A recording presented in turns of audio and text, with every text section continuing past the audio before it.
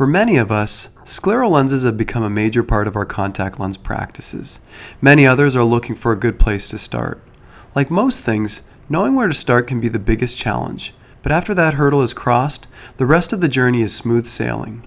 The first step is to call your local laboratory and ask them for information about their scleral lens designs, as well as what training resources they offer.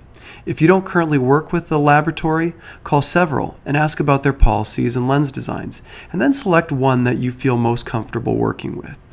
As you determine what design to work with, size often comes into consideration. Scleral lenses come in a range of sizes, and understanding their classification is important. Corneoscleral lenses rest partly on the cornea and partly on the sclera. Scleral lenses rest entirely on the sclera. Mini-scleral lenses are up to 6 mm greater than the horizontal visible iris diameter. Large scleral lenses are more than 6 mm larger than the horizontal visible iris diameter. Which size and design you select depends on the type of patients you're fitting and your preference. You may want to choose a lab that offers more than one size of scleral lens design to offer versatility. After considering these lens categories, you're ready to select a design and order a fitting set. Once you have selected your first patient to fit, you'll want to place the lens on the eye. There are several methods to select your first diagnostic lens, and your lab will guide you towards the best method for their design. 3 typical selection methods are used and can vary by lab: the radius of the cornea method, the sagittal depth of the cornea method, and the middle of the fit set method. The corneal radius or base curve method requires you to take keratometry readings or identify the steepest K reading of the patient's topography.